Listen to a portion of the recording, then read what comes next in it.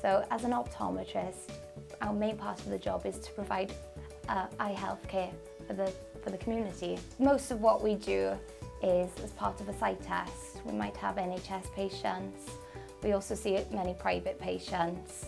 So I'm able to assess a patient with reduced levels of vision, have a chat to them, see if there's anything in particular that they're struggling to see, especially things that people often take for granted on a daily basis, reading the newspaper, looking at the TV, reading cooking instructions, and we should try to provide them with a magnifier or another low vision aid just to help them to be able to manage to do those things on their own.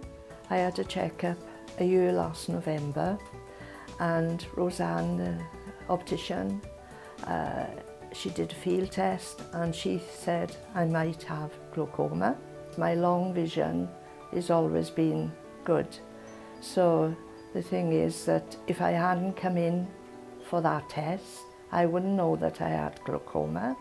So it is important to have your eyes tested. And the thing is that if you left it go on, it could be really bad. It's just something simple like giving someone glasses, helping them see. It can be as simple as that. I always get a good feeling about referring someone to the hospital before any serious eye changes have taken place, any damage.